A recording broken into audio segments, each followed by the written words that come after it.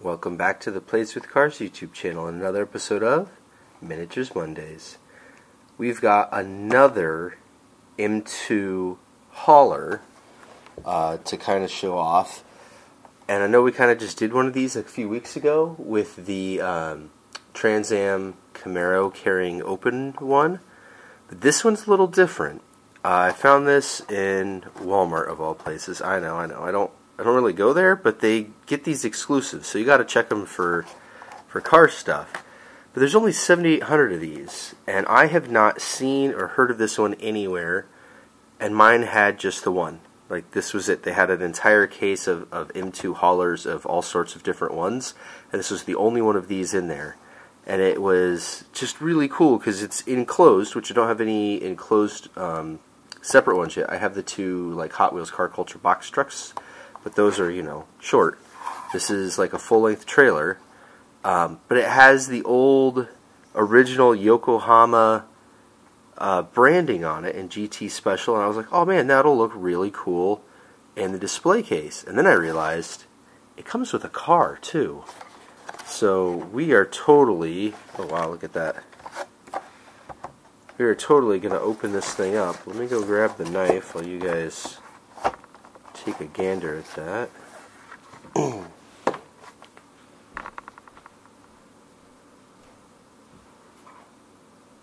Alright. Didn't have my knife within easy grabbing distance this time. Yep, forget the collector qualityness of being in the package. We open them here at Plays with Cars. Alright. Out we come. Oh, whoa. It says it on the box too, on the background. Oh no, that's cool. I could cut that out and turn it into a, like a display board for my Trans Am track I keep talking about doing. Alright. Check out the truck here. Good. Got it all on both sides. Looks really good.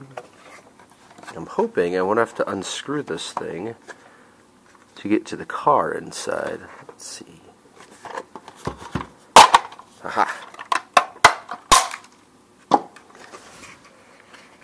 So it says on there 1957 Mack Model N and a 71 Nissan Skyline GT-R.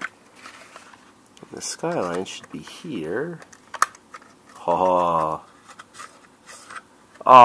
it's bolted down in there. We can't really see it. Well, you know what? Let's grab the screwdriver too.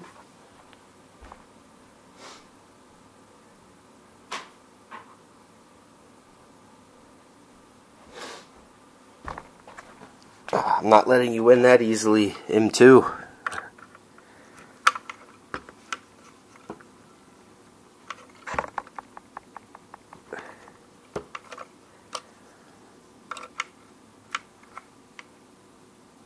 I wonder if this is all the way through to the car, or if I have to take the trailer off the stand and then get to the car. It looks like there might be another screw right there for the car. We'll find out. I really want to see this Skyline.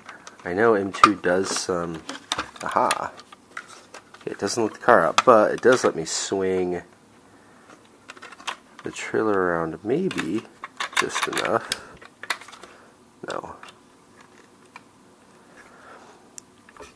So M2 traditionally has just done American cars and classic ones at that. They don't really do anything newer as far as I know, and they've always disappointed me because their classic cars are never AMCs, which are my favorite, obviously. Hey, there's a little truck. Check that out, the Mack. We'll leave him on there for now that we've got our trailer off. See Yokohama there on the front.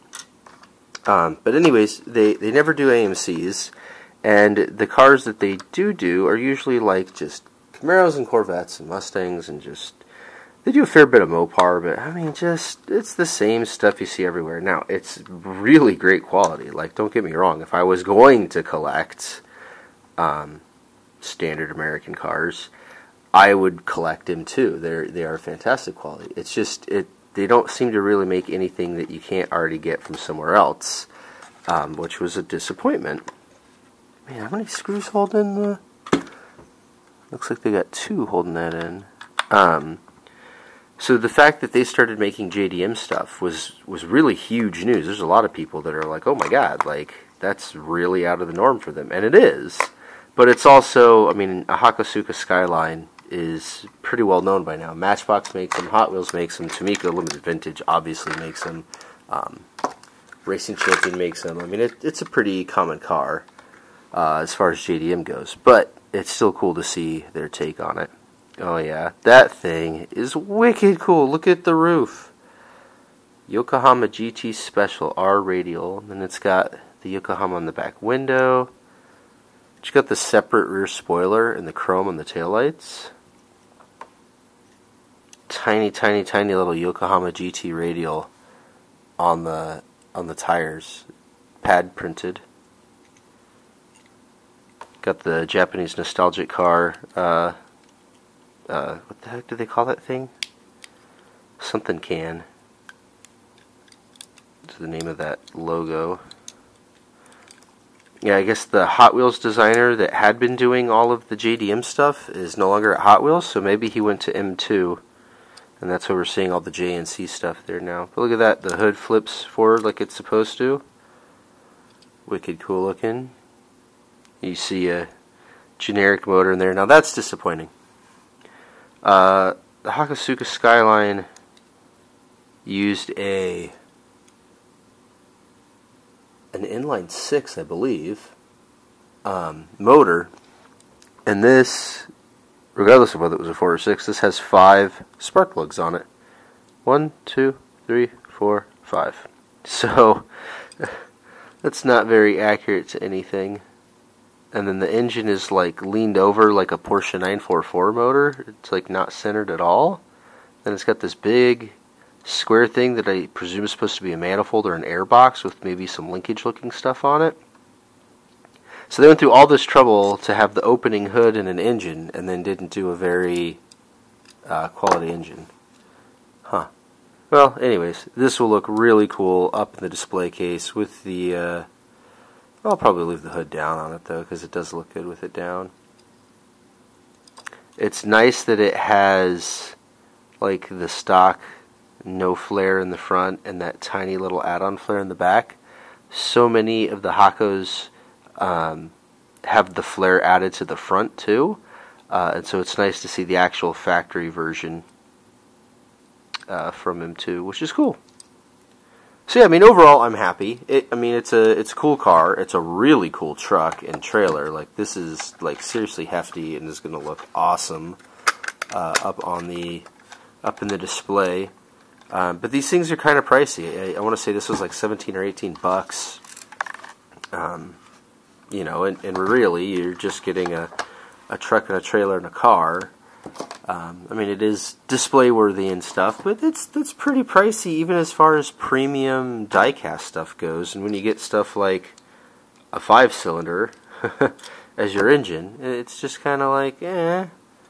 So yeah, I wouldn't say like go out and buy all of the different M2 haulers or anything. But if you're looking for like that one big display piece to like anchor your diecast display, maybe think about picking one up that's got something you really like in it. If you do drag racing, they've got a really neat old school Jegs one that's got a Mopar hauler on the front and has a either a Roadrunner or a Super Bee in the back, like super stock car, but 1960s style, with the old school Jegs logo, which would be really cool. And then if you're into, you know, the Trans Am stuff, like we showed you the open top Trans Am Camaro transporter. If you're into JDM, they've got the Yokohama here. I think they've got a couple other ones that are pretty neat too. So, you know, like I said, if you display yours like we do here, and you want like one big thing to put in the middle in the background to kind of like give some depth and character to your display, I'd recommend picking one up. But I wouldn't say like to go out and collect all the trucks. First of all, I mean, they're going to take up a bunch of space. And especially if you leave them in the box, you're going to miss out on actually getting the car out, and the car is way cool. So open them up, get them on the display case. I'd say just pick one up, but we got two. We've got but I also have two cases, so this will now be the anchor point on my JDM shelves with the two little box trucks from Hot Wheels, and I'm going to go from one JDM shelf to two JDM shelves now, and yeah, so we'll show you that sometime in the future, but we got a bunch of cool stuff coming up on Miniatures Mondays. We're going to get back to doing some detailing. Hot Wheels came out with some stuff that's worth detailing again. Like this Audi Sport Quattro. You see we got nothing here on the back and just a little bit on the nose, so we're going to detail one of these up and do something a little different. I'm going to show you some cool stuff on that, and that will lead into doing our first Matchbox detail, which is going to be the Porsche 911 Safari. They did a really great job on this one, but again, nothing on the tail, just about nothing on the nose. What you see there is actually molded in, that's not painted, and then you've got all this gear on the top. So we're going to detail the heck out of this one too. So those are some upcoming episodes. We're going to get back into working on them too instead of just unboxing them, but I had just found this one over the weekend and really wanted to show it off because I didn't even know they were making these or like super limited ones or anything like that. So I wanted to get it out there and show it off for everybody so you guys could see. That way if you happen upon one in your store, you know what you're getting into if you want to pick one up. So until next time, that's been Miniatures Monday.